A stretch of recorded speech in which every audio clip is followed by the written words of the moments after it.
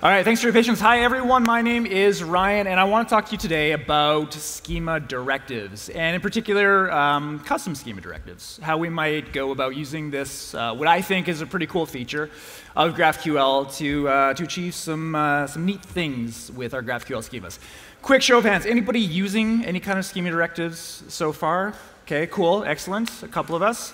So I guess, maybe this is in a kind of custom way that you're doing this. What I want to go over is kind of some of the newer stuff that we've got with Apollo that allows us to achieve custom schema directives more easily than we used to achieve it.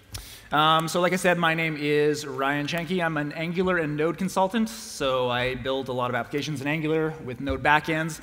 I help out businesses that are kind of just looking to get new technology in, or maybe they don't have any technology at all. I kind of do some business analysis stuff and build them applications. I'm also a Google developer expert, and I teach at angularcast.io. All right, so what is a schema directive in the first place? Well, to answer that, we can go to the GraphQL spec. Directives provide this way to do kind of this alternate runtime execution. So we can think about it a little bit like changing the behavior of something at runtime. So a good way to think about this is if we have a resolver that resolves with a certain piece of data, a certain piece of information, we might want to affect the way that that resolver works at runtime. So with directives in mind, we've got a couple things, at least in the spec. We've got these built-in directives. When we're talking about queries, because we've got directives at the query level, and then also at the schema level. With queries, the spec talks about the skip and the include directives. So kind of, hopefully self-explanatory. Skip if there's some condition that's true or false. Include, kind of the inverse of that. And then when we're talking about directives on the schema, the spec really just talks about this one, this deprecated directive. And it says after that, basically, if you want to do directives, it's up to you. Implement it however you want. And that's been, I guess, a little bit of a sticking point for a lot of people historically when they want to use directives, because there hasn't been a super clear-cut way of doing it. There's kind of, everybody's reinventing the wheel every time they want to do directives. So before we get too much into how you would actually create one, let's take a look at what it looks like. So here we've got just a simple field. It's of type string. The field is foo. If we want to use some kind of directive on it, all we've got to do is @directive name, just like that. If our directive is to take some arguments, well, we can just pass in an argument, kind of like this. So whatever argument is named, whatever value we want to give it, kind of like a function call. All right, so let's take a look at the quintessential example of a directive. So the deprecated directive. Let's say we've got this, we've got this type here, this invoice type, and once upon a time, we named a field something that we don't really want to have it named as anymore. So client name here, we want to say that this field should be deprecated. And we provide a reason for that. So what the client is, what the client calling this, this resolver is going to get is this field should be replaced by something else. So what we'd get if we did the query again, just asking for client instead, is we'd get the actual field we're looking for. So a deprecated directive can be useful, of course, if you want to deprecate certain fields. So beyond that, though, beyond this deprecated directive, kind of the standard one that comes with the spec, what can we solve? Basically, anytime we want to, again, change the behavior of a resolver, change what comes out of it when it's queried. So this is useful for a lot of things. Internationalization is one way that we can use them. We can have something set up where, depending on where the user is, depending on their locale, they'll get a different value out that's particular to them. One of the biggest things that I really like is authentication and access control. For those of you who said you're using directives, anybody using it for this purpose? Access control, authentication? Okay, a couple hands, very good. I really like it for this, and one of the reasons that I like it is because you can get really kind of declarative and really explicit with how certain fields on your schema should behave. So that's a very nice use case. We've got things like string formatting. So if you want to reformat a string, turn it to uppercase, turn it to lowercase. Not sure if you do that a lot, but that's a decent use case for directives as well. And we've got things like caching, that's another use case. And because when we're working with directives, we're ultimately working with kind of a new resolver for that field, what we can do is do async work, because resolvers handle async. So we could do things like we could make a call to some external service. Maybe we could call a REST API and return data from that. So we can get pretty creative. We can do a lot of things with custom directives. So, like I said earlier, using custom directives used to suck. It used to be tricky and cumbersome, and because there wasn't a really prescriptive way to do it, it was left up to interpretation. But thankfully, with new things from Apollo that were released earlier this year, it's become a lot easier. So let's see how to do this. Let's go for a visit. And what do I mean by that? Well, with Apollo, we get this class called Schema Directive Visitor. And the idea here is that our schemas are made up of lots of different parts. There's many different aspects to a schema, if you will. And when we're creating directives, it won't always be the case that every part of our schema should be affected or potentially affected by a directive. So what we get is this Schema Directive Visitor class that has ways that we can visit various parts of the schema. And the two that I would say you'll probably use most often if you're implementing custom directives would be visit the field definition, so how the field is actually defined, or visit the object. Those are kind of the two that are most used. But we've got a whole list of others, visit the scalar, visit enum. Anything else that goes into a schema to construct it, you can visit it with the Schema Directive Visitor class. All right, so let's think about this. What are we going to do if we want to take this data output that we would normally get, just a hello world string, and we wanted to turn it into hello GraphQL Summit instead? Well, here is our very tiny GraphQL setup that would help us to accomplish that first screen. It's got our query type with hello, it's a string type, and then we're resolving just a simple string right away out of it. What we would do if we wanted to, say, have this directive called replace is we would first tell GraphQL about it. So within our type definition here, just right above our query type, we would first want to say, OK, GraphQL, we want this directive. I want to declare this directive called replace. There's a couple parts to this. I want to declare this directive called replace. That's what I want to name it. Replace should take an argument, and it should be keyed by the name replacement of type string. And where we want that to operate is at the field definition level. So remember, there's many different places within our schema that we can visit, but we probably want to limit it to only the places that we actually want to use the directive ultimately. And in this case, that's at the field definition level. So then what happens is we can use that directive, again, just putting it beside the field. We can call @replace and pass in our replacement string. And what do we get out of it now? Actually, before we go there, I'll just go to the actual implementation of the Schema Directive Visitor class. It's the kind of last piece that we need, and it's kind of the crux of it. What we need to do is we need to subclass Schema Directive Visitor. And if we want to visit the field definition level, well, we would call that method, and we would provide something other than what we would normally get out of this field. So how do we do that? Well, we can call for the argument that we pass in. Remember, @replace, we pass in a replacement string. And then all we have to do is call field.resolve, give it a new function to resolve with something else.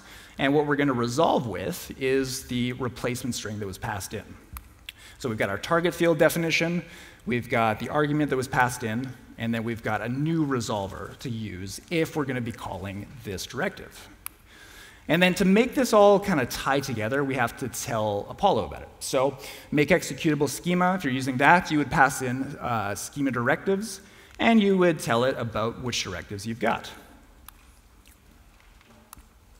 All right, so at the end of all that, what we get out of it is the hello GraphQL Summit string.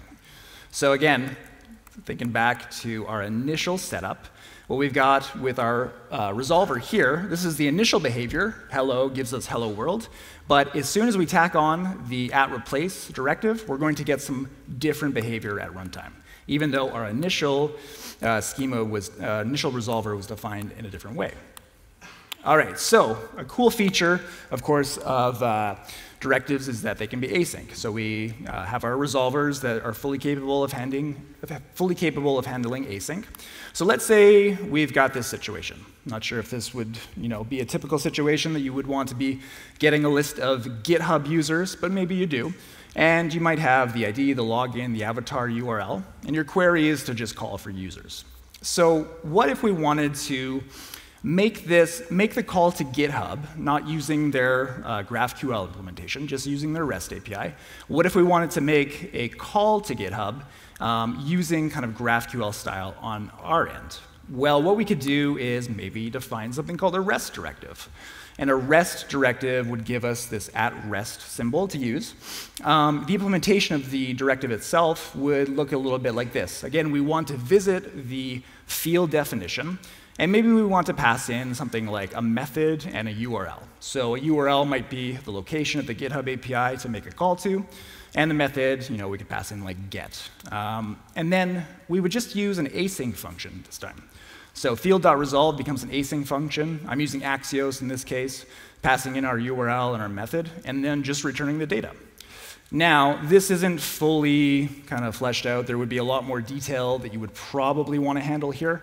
How do you handle errors? How do you handle when there's no data that comes back?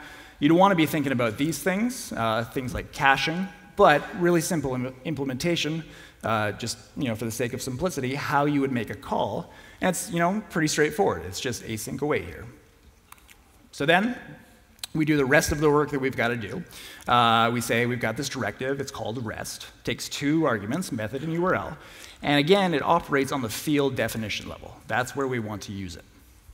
So our users field now can take this directive. We just call @REST, give it the method, give it the URL. And just like that, we've got a list of users coming back from GitHub's API. So this can be a cool way to start to transition perhaps from our REST API towards GraphQL. Maybe you want to scaffold your GraphQL implementation, but maybe you're not fully ready to turn over from your REST implementation. And so what you can do is you can start to describe the schema that you're going to have using GraphQL, and you can make a REST call and have a very simple way to tie into that. OK, getting to the way to use directives that I really like is to do authorization-related tasks. So what you get when you are using the resolver, when you're defining a new resolver, is you get the context. So thinking about resolvers as you typically would, we get information about them. We get the context, we get arguments, we get information. And these are all pieces that are useful for various things. Context talks about the request itself. It talks about things that might be a part of that request, any headers that might exist on it, any other information about kind of the request that you might want to go for. So wouldn't it be cool if we could use that to have a directive that checks for authorization information? And so there are many different ways that you can handle authentication, that you can handle authorization. Depending on your setup, it might look a bit different than what I'm going to show you. But the ideas, I think, will carry over. So I'm going to show you kind of a way that you might do this using JSON Web Tokens. Anybody using JSON Web Tokens for their API? All right, very cool. Anybody definitely using cookies and sessions and sticking to that, not touching JSON Web Tokens? Just curious. You got one guy here? Excellent. So JSON Web Tokens, very popular. I don't advocate for one over the other necessarily. I like JSON Web Tokens. I usually use them. But cookies and sessions, perfectly valid way to do it as well. So what if we could get that token on an incoming request and use the information in it to drive the decision as to whether or not the user has access? And what that might look like when it comes time to implement it is something like this. We could have a directive called hasScope. And the idea here is that we want to look for a particular scope that the user would have. And this doesn't have to be scope necessarily. You might want to have this be role, for example. If you have just role-based access control, you can say the user has to be an admin, they've got to be a manager, or whatever the case might be. But scopes are an interesting way to handle access control because you can get pretty fine-grained. You can start to say things like, the user has to be able to read users as the resource in this case, or they have to be able to write users to get access here. That's the idea behind scopes. So what would that look like if we go to implement it? Well, again, we need to visit the field definition. And we want to take the scope that comes in as the argument. And this time, we have to do some extra work, of course, because checking, authentication, authorization, it's more involved than just resolving with something right away. So the first thing of note, though, is that we can get the token if it's coming through on the authorization header, which often it does. That's where you would put it in your request from the client. You would stick a JSON Web Token on an authorization header. You can get that from the context, so just context.headers.authorization. We're doing some work saying, if there's no token at all, just error out right away because we can't make a determination about the authentication state. But if the user has the particular scope, that's what we're doing here in this user has scope function, if they have the scope that we're looking for, then we're just going to wrap the resolver, basically, pass through to this context, and that's going to send back what the user was trying to get at. If not, if they don't have that scope, we just send back not authorized. So what's happening in the user has scope function, who knows? That's up to you. That is probably going to involve verifying the JSON Web Token. It's probably going to involve reading the payload from it, doing some checks to make sure they have the appropriate scope. But if all that passes, then we can just send through the data. And the cool thing about this is that you can start to mark off particular fields that require certain authentication and authorization info. So one of your fields might require read access. One of them might require some other kind of access, depending on how you're doing your auth setup. And if a user makes a query for multiple fields, but they only have access to one, they'll get back an error, but they'll still get back the data for the thing that they are able to access. So there's ways that there are things you would have to do in your application to account for that and to handle various kind of states, if you will, of users being able to access some things and not other things. But it gives us this cool way of being able to very descriptively say what users need to have in terms of access control to be able to get at certain things. And the reason I really like this is it becomes very readable. So it becomes easy to look at your schema, especially if you're working in big teams, to look at your schema and say, OK, this is what is required to get at this resource. This is what is required to get at this resource. And it's a very readable. It creates a very readable schema. All right. So that being said, schema directives aren't the only option to solve these problems, especially when it comes to access control, to authorization. They aren't the only way to do it, and some people don't like coupling logic, if you will, directly to their schema. Another popular option is to use middlewares. So there is this package called GraphQL middleware, and this is a useful tool if you want to take the logic out of your schema definition and have it be separate. And kind of what it looks like is this. You would have some kind of is logged in function that can do some checks for you. And then you just tie your middleware to various parts of your query, and then you pass it into your schema at the end by applying a middleware. So this kind of removes this tight coupling of logic to your schema and lets you achieve the same thing somewhere else. And some people like doing it this way. Some people don't mind having it tied directly to their schema, but this is another option. This might work better for your situation. All right, so that is actually about it. The slides are available at this link if you are interested. One thing I would say is experiment with schema directives. There's a much easier way to do it now with GraphQL tools. If you tried to approach it previously and were kind of a bit put off because it was difficult, it's much easier to do now. And get creative. There's lots of different use cases for them. There's lots of different things you can solve, and go nuts. If you want to find me on Twitter, I am at Ryan Chenkie there. Thanks so much for your time, and we will see you around the conference tomorrow.